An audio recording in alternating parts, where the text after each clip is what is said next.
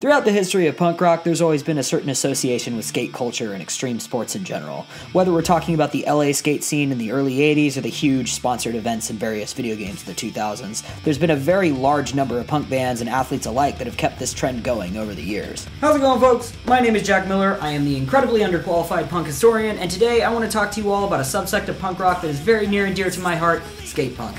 As much as I love to skate, I'm even less qualified to give a history lesson on skateboarding, so in this video I'm going to focus on the musical aspects of skate punk and talk about how it's changed over time and the impact it's had on punk music as a whole, and probably nerd the fuck out over some of my all-time favorite bands. If we're going to talk about the evolution of skate punk, I think it's best explained if we split it up into three separate eras. First, we have what I'm going to call the Thrasher era from roughly 1980 to 1990. After that is the Epitaph era from around 1991 to 2003, and then finally the Tech era from somewhere around 2004 to the present. What I'm calling the Thrasher style of skate punk is still pretty reminiscent of the standard 80s punk sound. There weren't a whole lot of big distinctions between subgenres at this point since punk was still a pretty new genre overall. But I think a big piece of what set these bands aside from others is that their music seemed to be a little more structured and sometimes more complex than their peers. In this camp we have a plethora of awesome bands, and I could not possibly mention them all, but a few of my favorites include Gangrene, JFA, D.R.I, all the Mystic Records bands like Ill Repute, Agression, Rat Pack, and the painfully underrated legends RKL, otherwise known as Rich Kids on LSD. I also want to mention the more metal-influenced Venice Beach stuff like Excel, The Brood, Beowulf, and possibly my all-time favorite band, Suicidal Tendencies. This trend of skate punk requiring stronger musical ability to play as opposed to other punk subgenres would only continue into following incarnations of the sound.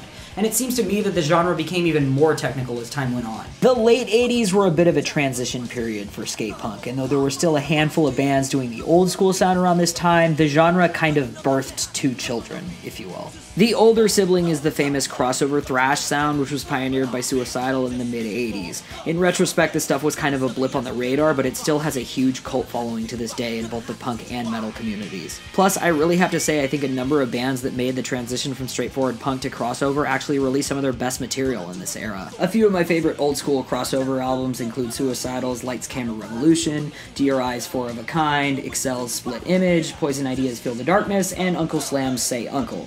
Also, I know they were never really a full-on crossover thrash band, but RKL's absolute powerhouse of a record, Rock and Roll Nightmare, is definitely worth mentioning here too. I have to say, I really don't think I'm doing RKL the justice they deserve in this video, and a part of me really wants to dedicate an entire video to them in the future. Let me know in the comments if you'd be interested in seeing a video about RKL. Anyways, the younger sibling to crossover thrash is the more widely known melodic sound that Bad Religion pioneered on their classic releases Suffer in 1988 and No Control in 1989. Although they certainly had a presence in the scene during the Thrasher era, I think it kind of goes without saying that Bad Religion had a much bigger impact in the late 80s and 90s. I also need to mention here that the other skate punk godfather band NoFX made their full-length debut with Liberal Animation in 1988, and then followed up with S&M Airlines the year after as well. This more melodic sound is what I referred to as the Epitaph style of skate punk earlier, and once this stuff made its debut, it took the scene by storm pretty quickly. Quite honestly, I think this is the sound most people associate with the term skate punk. Stylistically, bands from the Epitaph era of skate punk certainly displayed a similar and oftentimes superior level of playing ability as those from the previous era, but I think the biggest thing that set them aside from their predecessors were the incredibly engaging melodies. Things like vocal harmonies, sing-along choruses, and dual guitar parts were all of a sudden really common in punk, and for the time this stuff came out in, this was a brand new thing. Although Bad Religion and NoFX are definitely the blueprint for this sound, there's a zillion more phenomenal bands from this era. I could probably spend the rest of this video specifically talking about Epitaph skate punk and how many rad bands that era spawned, so I'll do my best to keep it short and sweet. Much like Thrasher skate punk did at the end of the 80s, Epitaph skate punk birthed two children of its own in the mid-90s. And just like before, we had one that was a little more grindy and one that was a little more jangly. While a lot of the crossover thrash bands were still going at this point, there wasn't really any new blood coming into the genre, especially since the larger thrash metal scene was in a similar state. Now that punk was on the rise though, the early to mid-90s gave us a different breed of aggressive skate punk through a chunkier and more metallic take on the NoFX Bad Religion sound. The biggest name here is probably Pennywise, but a few other rad bands of this variety include Jughead's Revenge, Propagandhi, 98 Mute, and the Satanic Surfers. I also want to mention the more hardcore influenced bands on the heavier side of skate punk like Ignite, Good Riddance, and Chicago's fucking OGs, 88 Fingers Louie. I also, of course, have to mention The Offspring, and although they're pretty much pop punk now and have been since Americana, they really were a band of this variety when they first came out. This video would not be complete if I didn't mention how their infamous album Smash was and still is the highest selling record to ever come out on an independent label. Say what you will about their newer material, but the genre would not be the same without the first few Offspring records. Then on the other side of things, there was a group of bands that took the same formula in the opposite direction and chose to crank up the melody and catchiness of their songs. A lot of these bands certainly have some harder stuff, especially in their earlier catalog, but the sound that would really become more of their signature sound was the more harmony-heavy sing-along type of tunes, often accompanied by some earworm-level guitar parts. Here I'm talking about the type of bands that made up the bulk of Fat Wreck's catalog in the mid-90s, like No Use for a Name, Bigwig, Frenzal Rhomb, Pulley, Lagwagon, and the greatest band of all time, Strung Out. Strung Out is fucking perfect, and I don't want to hear any of y'all motherfuckers talking shit on them. They are the best thing to ever happen to music and to my ears. Bow before your gods! On a more serious note, though, this era marked a certain turning point in punk rock history. At least at the time, Epitaph skate punk offered a little something for everyone, from the suburban alternative kids to some of the more harder-edged punk fans of the previous generation. The genre was definitely more accessible, but it was still real, genuine punk music with origins in the same culture that birthed everything to come before. This stuff also had some more aggressive bands that could serve as a gateway into the harder side of punk music in general, and I think this also enabled a lot of bands from the previous generation to gain sizable followings amongst the younger fans. Plus, at this point, a lot of the more well-known skate punk bands from this era are classic punk bands, and it seems to be that hearing the music of bands like NoFX and Bad Religion is just as important for new listeners as The Clash, Bad Brains, and Black Flag. Of course, not everyone falls head over heels in love with this sound the same way I did, nor are all of these bands necessarily entry level. But the Epitaph skate punk era is really one of those classic moments in punk history like CBGB's or DC Hardcore. I also want to point out that there was the whole pop punk scene of the 90s going on as well, with all the Ramones core and lookout bands like Screeching Weasel, the Groovy Ghoulies, and Jawbreaker, and now with these two really strong scenes of melodic punk, it was only natural that this era took the genre to its peak. I've already done a video on the old school pop punk stuff, so if you're interested, I'll definitely link that below. But I do want to point out a few bands that kind of fall in the gray area between skate punk and 90s pop punk like Snuff, 30 Foot Fall, The Vandals, and Face to Face that are all definitely worth a listen to. I also want to mention the more jangly twist on the street punk oi style that tended to cross paths with skate punk in the 90s. All the bands like Swingin' Utters, The Street Dogs, Anti-Flag, Rancid, and The Distillers that weren't quite gruff enough to be straight up street punk, but also weren't really crisp enough to be skate punk.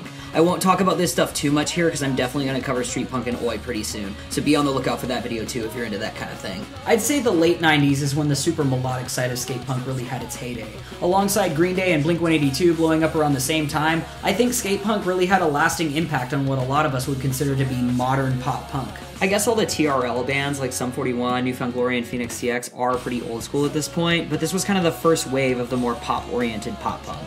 I have to say though, most of these bands seem to sound a lot more like a polished version of NoFX or Lagwagon than the Queers or Screeching Weasel or any of the other bands that would have been considered pop punk in the 90s. That being said, the TRL era of pop punk was kind of the end of the Epitaph skate punk glory days. The TRL bands were hugely more accessible, and it's only natural that the more authentically punk sound would go back to a more niche underground scene. Now, a lot of people seem to think skate punk froze at the end of the Epitaph era and that the underground scene hasn't changed since the year 2000, but I for one find that hilarious because I would absolutely love to see the Epitaph stuff make a comeback into the scene, especially since I wasn't around when it was big.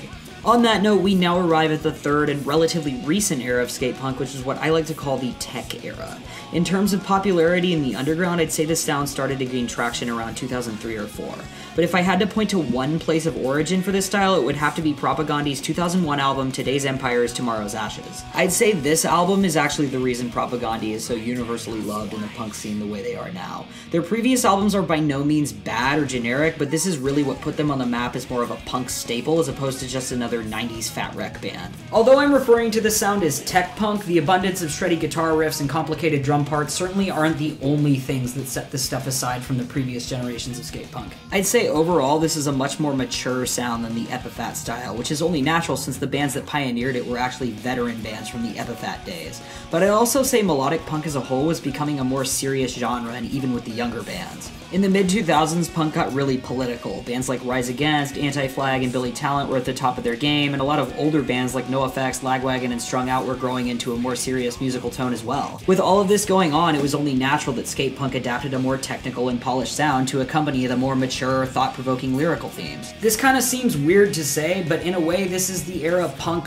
grew up in, if you will. Following Propagandhi's Empires, there were also some other bands like Belvedere and Wilhelm Scream that made the same transition from Epitaph style into the tech punk sound as they got older. I'd say the first wave of strictly tech punk bands came out in the mid to late 2000s though. Poor Habit, Chaser, Strike Anywhere, Adrenalized, and No Trigger all made a reasonably sized dent in the underground scene. You'd also definitely catch a number of these bands playing Fest or any of the other core punk festivals each year before the COVID pandemic. I also want to mention the largely European 2010s group of bands like Straightline, Darko, Heart Sounds, PMX, and Forest. Personally, I'm still exploring the catalog of most of these bands simply because I just haven't been aware of them for as long, but they're all certainly worth a listen if you're ever in the mood for some techie, metal-infused punk rock. This video also would not be finished if I didn't mention the German Konrad Fest that pretty much exclusively features tech punk bands.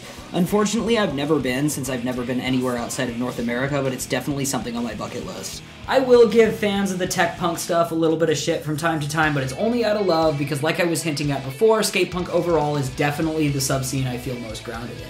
I'd say I probably listen to the Epitaph era stuff the most, but I'm definitely hugely invested in the thrasher and tech eras too. Most of my favorite bands in my local scene also fall somewhere under the skate punk umbrella, and if I had to describe how my band sounds, I like to think we sound like a cross between Strung Out and Leftover Crack, as weird as that might seem. This stuff has also had the biggest impact on how I write my songs too, and most of what I've written in the past 5 years has borrowed pretty heavily from Strung Out and NoFX. The audience for this stuff is pretty chill too, and there's a lot less elitism here than in other punk scenes, and people don't take themselves too seriously either. There are, of course, a few douchey gear snobs that stick up their noses at local bands that aren't using super flashy equipment, but I don't think any underground scene is free from dorks like that. Well, I think that sums up our little crash course. I have to say I had a blast writing this one, since this stuff is probably my favorite kind of music. But anyways, that's enough for me. I want to hear what you guys have to say. What are some of your favorite skate punk bands? Do you have a favorite era of the subgenre? If so, which one? Thanks a lot for watching. I'll see you next time.